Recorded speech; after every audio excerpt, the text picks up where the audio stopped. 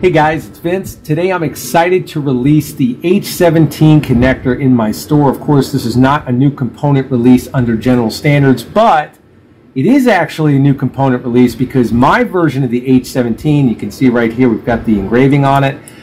This is the non-machine version of the connector. And then I have the machine version of the connector so that you don't have to do it yourself, depending on whatever double shielded spindle cable you're using. And of course, I always recommend 16/4. This is best practice for a 3-phase motor, again for safety. And again, you can see the machining already done here on this connector. Now, I want to cover some things, so I hope you guys are sitting there and really going to actually watch the entire video because there's some details here that really need to be covered. First and foremost, you can see the stress relief we have here. You see these ridges inside the connector.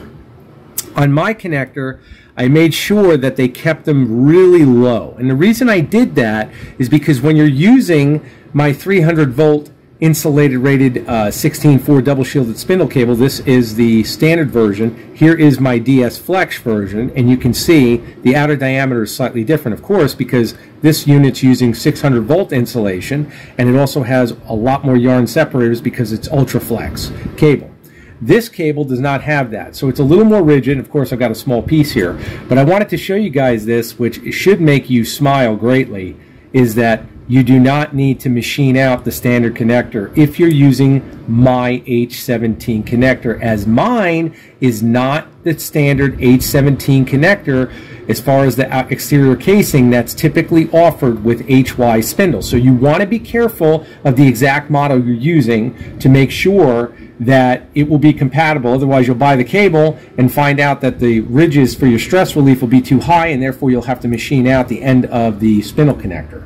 So what you see here, you can see how that fits beautiful, and just general termination would be required.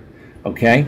Now, once again, this is only applicable to using this connector, which is my H17 version of the connector, and my 300 volt insulated standard 16/4 double shielded spindle cable. You're good to go.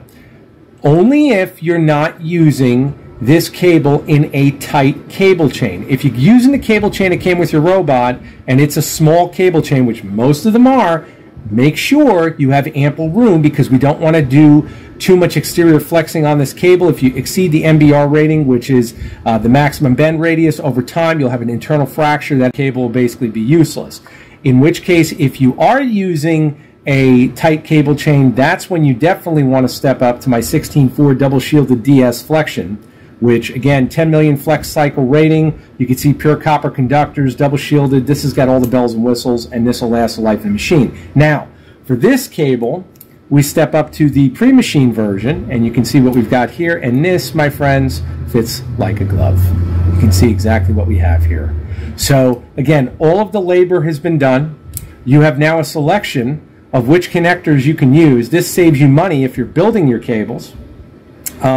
It will save you money if I'm building your cables.